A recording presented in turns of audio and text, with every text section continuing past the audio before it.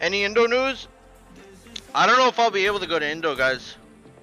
I think it's too close now to the deadline. To be honest, I think it's too close to the deadline. I think even if I go and try out, there's no way I can get everything settled within the next 2 weeks.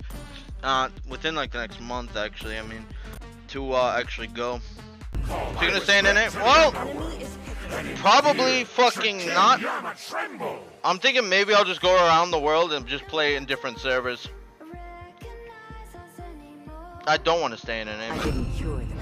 Thorns remain. I don't want to. I don't want to make an NA team. I don't want to, man. I really don't want to make an NA team. But no, I'm not gonna make an NA team, even if I can't go to Indo.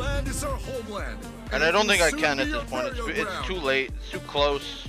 The deadline for the roster lock is too close. I don't think I can. Still no sponsor? For what? An NA team? I'm not doing the third series of Mobazane versus TOB. I'm not. 5 seconds till the enemy reaches the battle. That shit should have ended after the first series. This is a 3-part fucking series for no reason. Now it's getting kind of fucking annoying. I'm not playing NA.